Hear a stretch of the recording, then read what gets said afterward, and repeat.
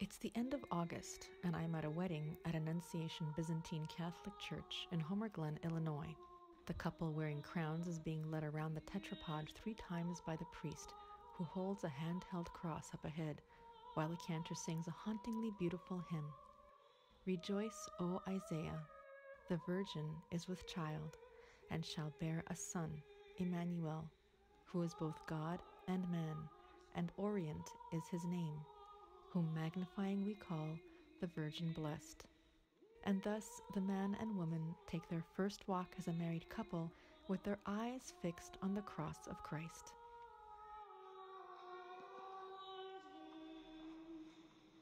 The makeup of this particular couple is not uncommon in Eastern Catholic churches across North America. The groom was born and raised Eastern Catholic, and the bride was not, embracing the Eastern Catholic Church through marriage. Full disclosure, marriage led me to the Christian East as well. But marriage isn't the only way Eastern Catholic churches are growing in membership in North America. Increasingly, these churches are welcoming people who come by winding paths, the culmination of a spiritual search, people who were neither born into these faith traditions nor belong to the cultural groups at the origins of these churches. My assignment as a journalist led me to speak with pastors and faithful from different Eastern Catholic churches in North America, namely the Maronite, Melkite, Ruthenian, Byzantine, and Ukrainian churches, and to discuss with them this growing trend in recent decades. I spoke with Dr. Pascal Bastien in Ottawa, Canada.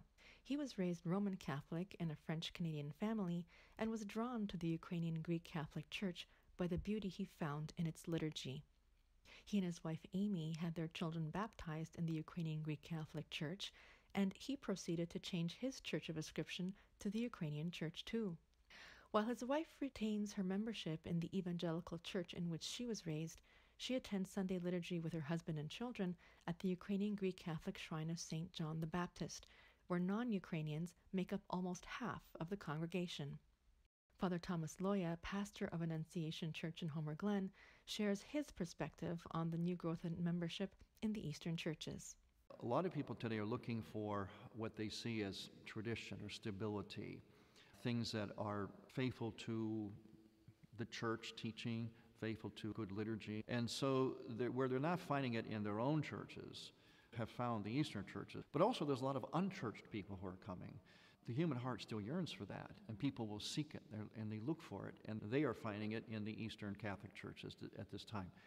It's not to say that we're better than other churches. It's just that what our particular riches right now seem to be serving a specific need right now at this time.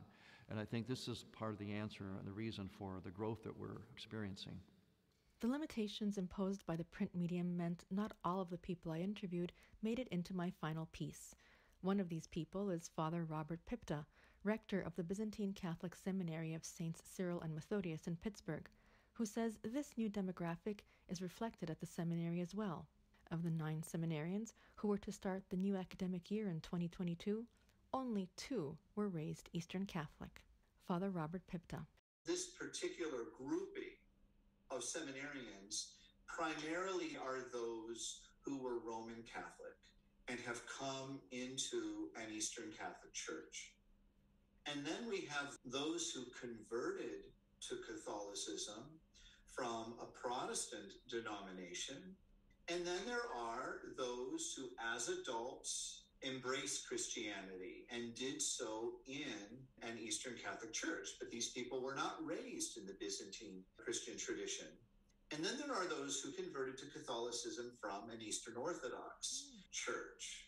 There's, without question, going to be a fervor that is brought to the church through the adult decision, and usually the very mature, spiritually guided decision that is made for the church. That in and of itself is enriching. Read more about the growth of new membership in the Eastern Catholic churches in North America in the September issue of One.